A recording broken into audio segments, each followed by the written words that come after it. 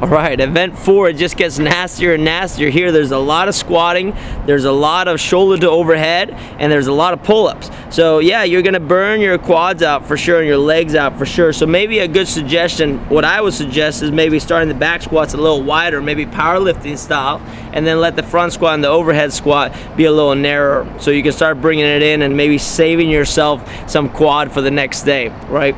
So another thing to think about here is that there's a lot of volume and work from shoulder to overhead, and there's a lot of pull-up work where we're gonna need to have that movement strength, but we're also gonna need to have good positional strength. So a way to be able to maximize both of those is just to make sure that if you check Kelly's mobility WOD, to work on a lot of external rotation pieces,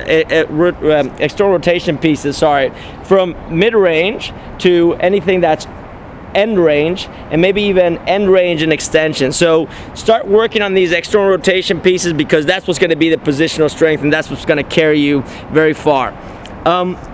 Really quick on the pull-ups, something to think about here is, how do I go about doing that many pull-ups without tearing my hands up? We saw a lot of people last year on the 100 workout where you had the 100 pull-ups just messed their hands up, and the next day they had muscle ups. It was not a very comfortable and nice scene. So we have to be able to save ourselves. I talked a little bit about this last year, where I said, how do we grab the bar in order to be able to hold on a little longer? And I talked about the hook grip, and I said, when hanging from a bar, getting the hook grip was having your thumb on top of the index finger, middle finger, and that's what allowed you to hang a little better and get this little closed wrist position that allowed you to work through that and not having the rotation around the bar. So that's one of the things I talked about last year. So if you haven't watched that, check that out and look at that. But if that's something you can't handle, or you're a female athlete with smaller hands and you're using a bar that's a little fatter and you can't get this hook grip, something to think about is just this: